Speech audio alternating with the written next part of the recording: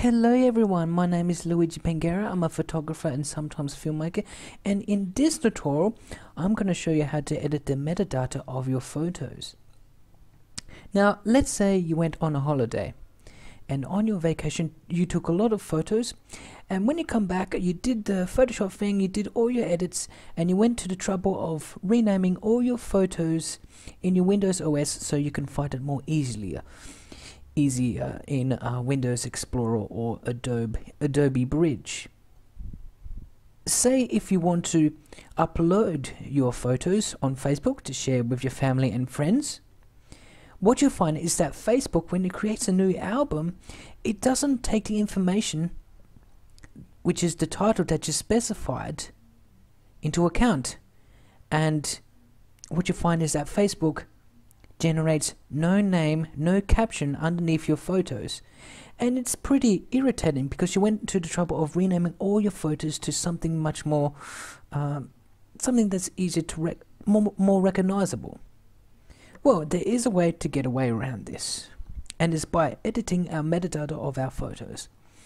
So I'm going to choose this photo right here. I took this in Barcelona and I wish to upload it to Facebook. So I'm going to left click it to select it. I'm going to right click on my mouse and I'm going to go to properties. And we come up with this dialog. It's got a few tabs here, and basically the ones that most concern us is general in details. So this little box here, it's got the name of the file, which I renamed it less than 5 minutes ago. Went to the painstaking detail of going to Google Maps and finding exactly where this was and renaming the file. And to rename file, you simply can press F2 on the keyboard or right click and go to rename. So what I want to do is I want to select this box. I'm gonna double click to select a word in this box, and we'll go Control A, and it's gonna select everything, every text in this box.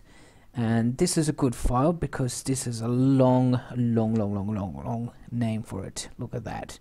So once again, we click on the box to select it, double click on a word, Control A, it selects it, and we go to Control C or right click and copy. So we're just copying the title of this photo file, this JPEG, which we renamed earlier, and we must go to details, and we get this little window here. Under description, we go to title, and we just hover over the value section, the value column, and it should come up with this add a title box. We click it once, it will give us a flashing cursor, which means it's selected, and we go to Control V or right click and paste.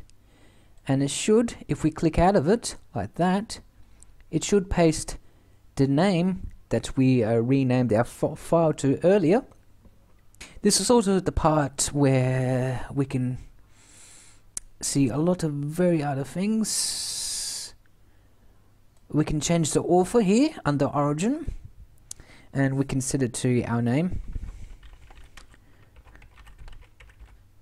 And we can also go to the copyright box here, and I'm just doing the same thing. I'm just going hovering over the value tab and I'm clicking this box. It will only show up unless you hover over it and you click on it. And for copyright, I'm also going to put the exact same name, my name, Luigi Pengera, on the copyright box. Also Photoshop and other image editing software, and our camera also stores metadata as well automatically when you take a photo.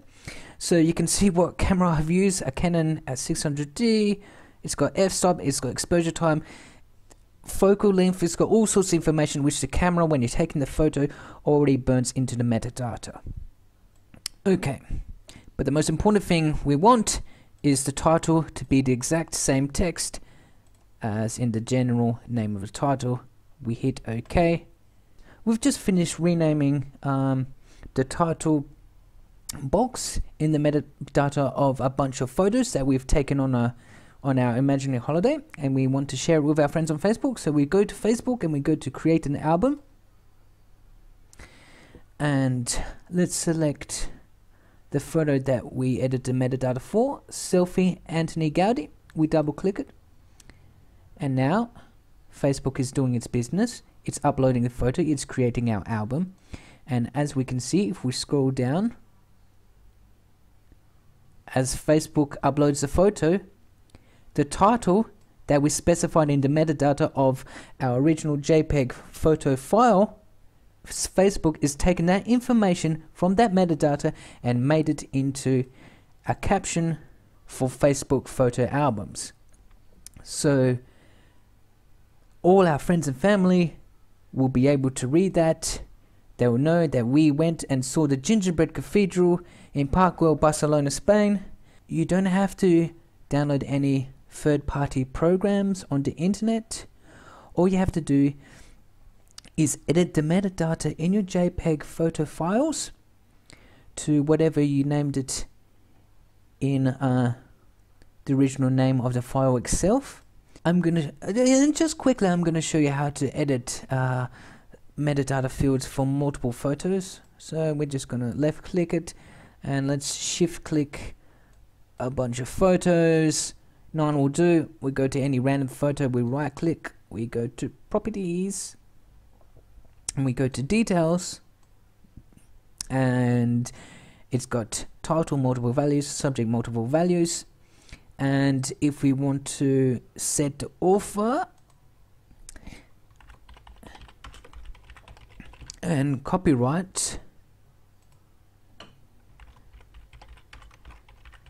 we can do that for all our multiple files. So I've selected 9 files and I've changed just the copyright and the author, and once I hit apply, and it's going to do its business, apply, do its business, okay. We'll find, if we go into the properties of these files individually, we find in the details tab that the author and the copyright is the same